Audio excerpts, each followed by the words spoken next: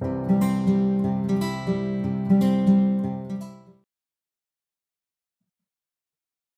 this video, we will be looking at electronic structure.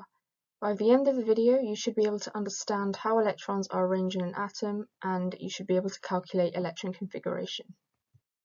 Here we have an atom, and in the previous video, we mentioned that the central region of the atom is called the nucleus. So electrons orbit the nucleus in electron shells. So we've got one shell, two shells, and three shells. So each shell can contain a different number of electrons. The first shell can hold up to 2 electrons. The second shell and the third shell both hold up to 3 electrons each.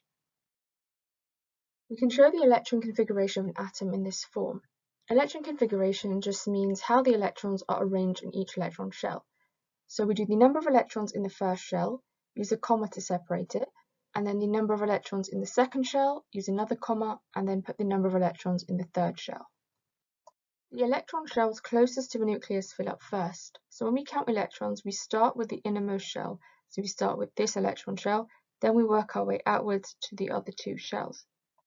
For example, with this atom here, if we calculate the electron configuration, we need to start with the electron shell closest to the nucleus. So the first shell has 2 electrons, the second shell has 8 electrons, and the third shell, if we count them up, also has 8 electrons. So our total electron configuration for this atom would be 288. Again, you need to use the commas to separate the different electron shells. We can calculate the electron configuration of an element by using its atomic number.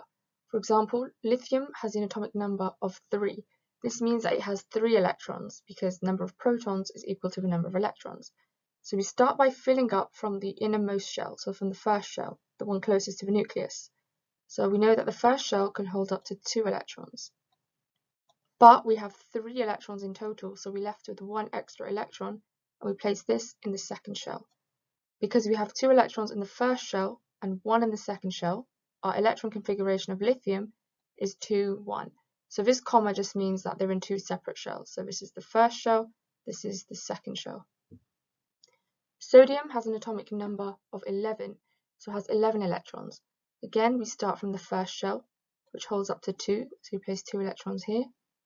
The second shell can hold up to 8 electrons, so if we place 8 in the second shell, it brings our total number of electrons to 10. But sodium has 11 electrons, so we need to add an extra electron on the third shell. We've got 2 electrons in the first shell, 8 in the second, and 1 in the third, so our electron configuration of sodium is 281. Here we've got 2 more examples, carbon and aluminium. We can pause the video now and have a go. So carbon, the atomic number of carbon is 6, so we have 6 electrons. So we start by placing our electrons in the first shell. The first shell can hold up to 2, so we place 2 there. But that leaves us with a remainder of 4 electrons, so we place those in the second shell.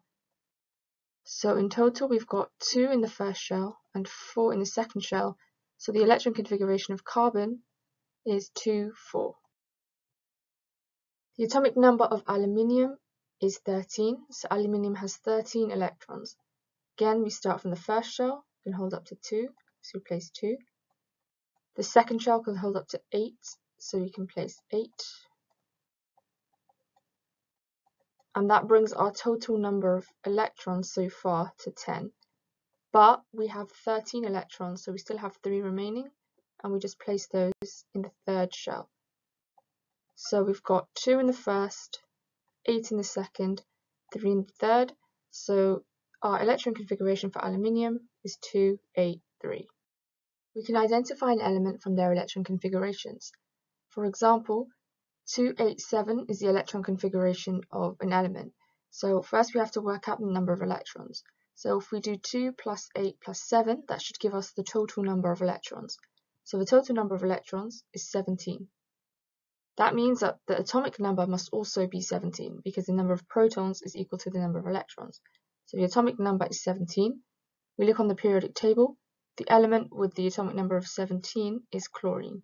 So this element here must be chlorine. Let's look at another example.